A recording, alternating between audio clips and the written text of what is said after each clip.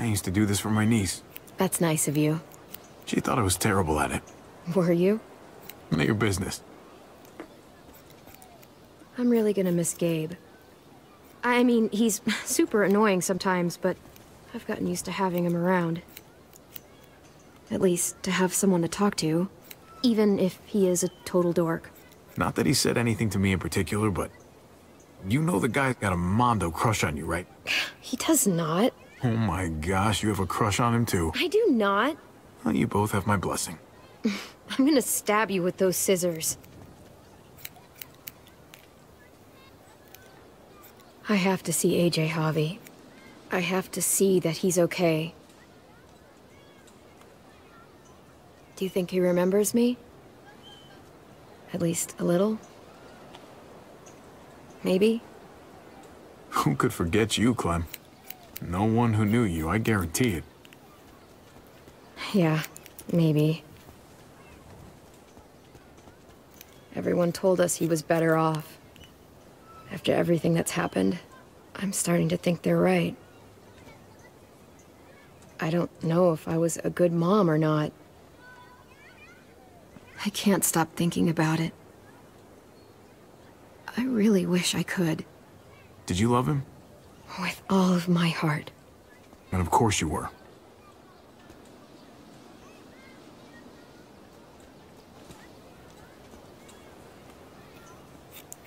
Gabe told me you used to play baseball. I did. I loved it. He told me you fucked it all up, too. Yep. Sure did. Well, you survived. I had to. But you loved it. How do you survive that? How? If you really loved it, how? You get back out there and find something better. There may not be something better out there.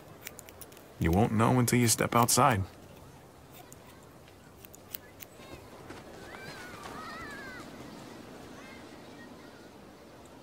All done. Well, how's it look?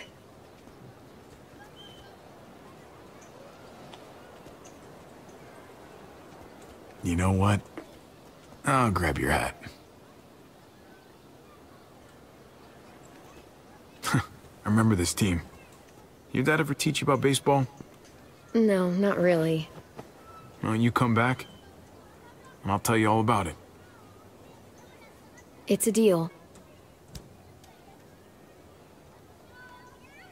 If I bring AJ back with me, will you teach him too?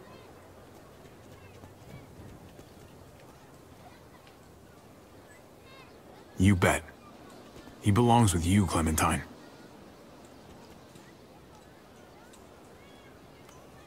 Bring him back.